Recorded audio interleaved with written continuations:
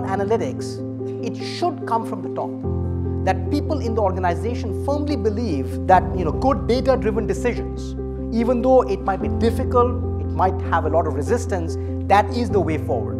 Better leaders make better decisions, and I think better decisions are better informed decisions, and the way to make better informed decisions is to be able to work with data scientists on unlimited data.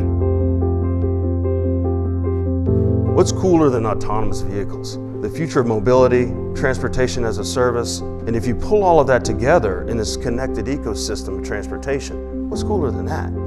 Solving problems that are big problems. There's a bit of a disconnect between the data that we generate and the end result, which may actually be years later in terms of a commercialization opportunity. You kind of have to weave that story and connect the dots for people, because from analytics to action to impact, you've got to be able to have a very tight story around that.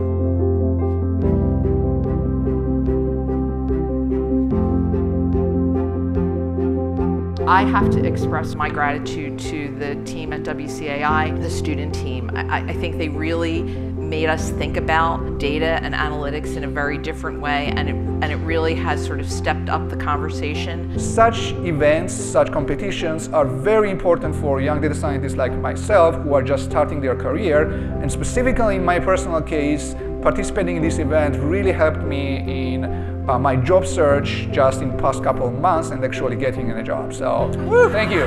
Having real-world data and building skill sets in the younger generation, I think, is super critical.